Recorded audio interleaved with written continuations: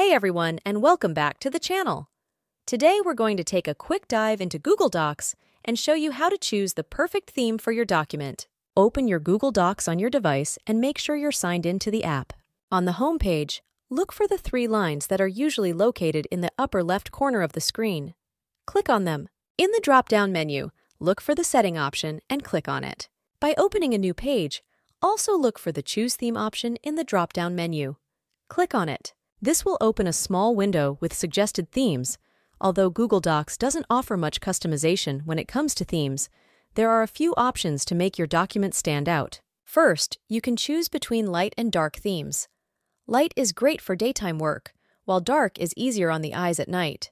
These themes can really elevate your document and make it look professional in seconds. So that's it. With these quick tips, you're well on your way to choosing the perfect theme for your Google Docs.